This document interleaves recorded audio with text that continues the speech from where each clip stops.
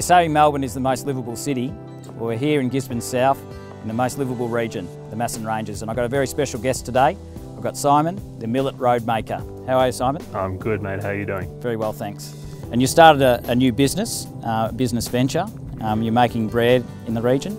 Can you tell us what actually inspired you to get into that business? Yeah, of course. I've been baking personally for myself for well over 10 years, and a few years before coming to Gisborne South, I started selling it here and there, and it was going really well.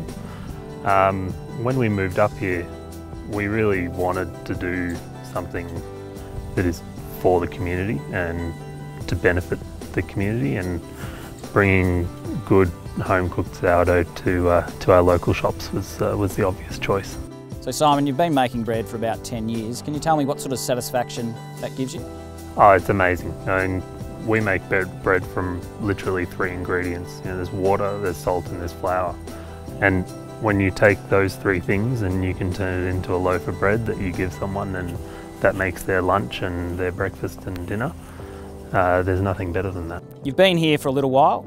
Tell me, what actually made you come to this region and want to be living here in Gisborne South?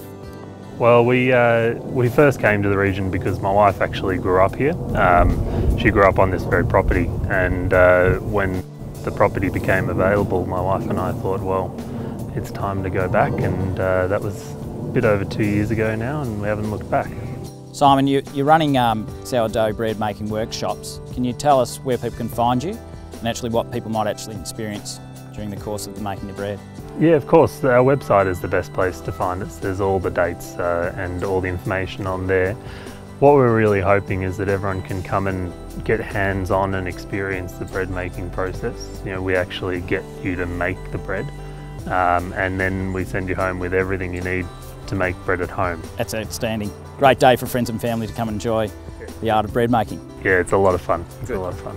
Can you tell the people of the Macedon Ranges where they can actually find your bread? Yeah, of course.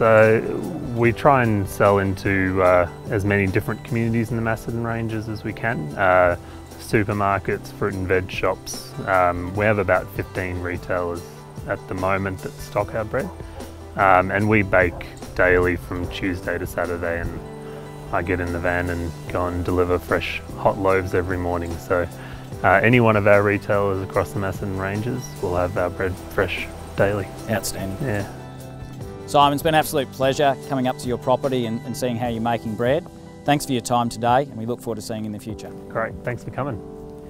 Simon's your man if you want bread here in the Macedon Ranges. Give him a call.